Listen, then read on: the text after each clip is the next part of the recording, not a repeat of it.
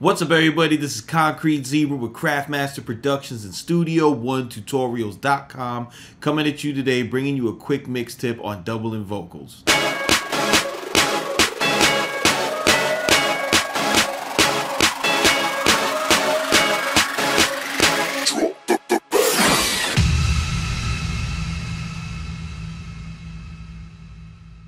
What's up, everybody? This is Concrete Zebra with Craftmaster Productions and Studio1Tutorials.com.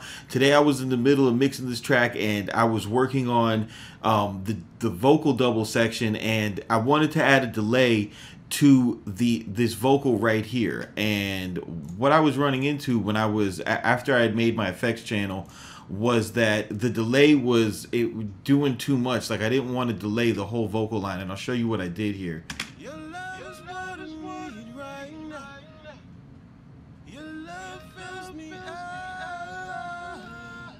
So I didn't like, in the context of everything else, I didn't like having the whole lines going ahead and playing over with the delay over and over again. So the way that I fixed that was I went ahead and duplicated this track, and all you have to do that is hold down Alt and drag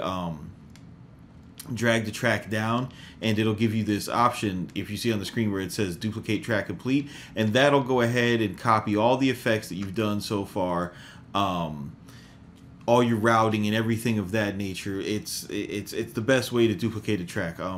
So what I've been doing is I've got this on solo right now, and I've just been going ahead and using the cut tool and getting rid of the parts of the phrase that I don't want to say, or I don't want to double. So instead of the whole line repeating itself, it's just the last word, which is a way better effect.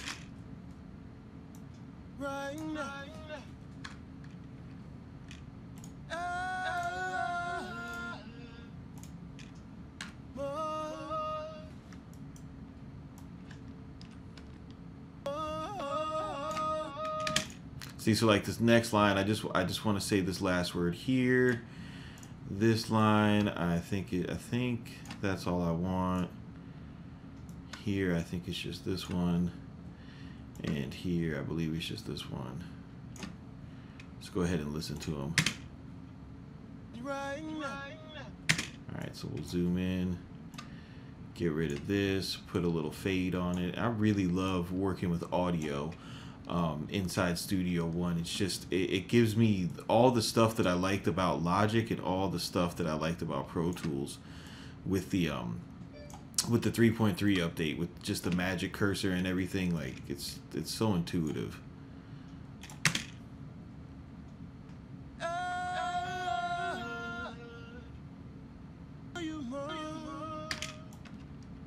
See where we at here.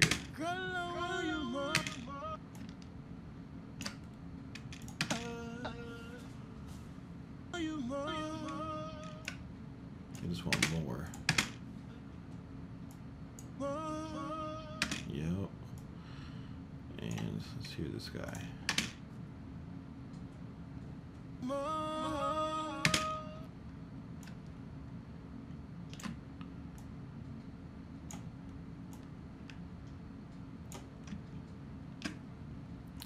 Now, because I doubled this this track that's coming from this double section, what he did is he's got his main chorus vocal, then he's got a couple doubles. And what I don't want to do is have this section here, after I went ahead and got a balance and everything, I don't want to double, the frequent, just the have a redundant track, essentially just making the volume louder in these sections. So what I'm going to do is I'm going to go ahead and center this so that the effect that I have set up on an effects channel goes ahead and hears it, but I don't want to hear the actual signal in the context of the song. So I went ahead and did that. And you'll notice when I turn down the volume, now we don't have the delay. If you just want to hear the delay and you don't want to hear this added track in the back, you click this button right here, and now that'll play the effect without you having to without having the volume of your channel influenced by that.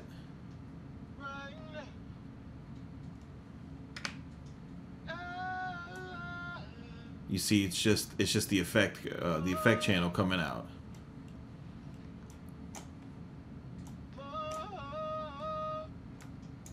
A little. So now when you play that in the context of the song, it's like the effect is listening to this track, but in actuality, because these two tracks are the same, so it's like the effect is listening to this track, but in actuality, it's using this one. So let me just make sure I got everything straight here. I don't need this anymore.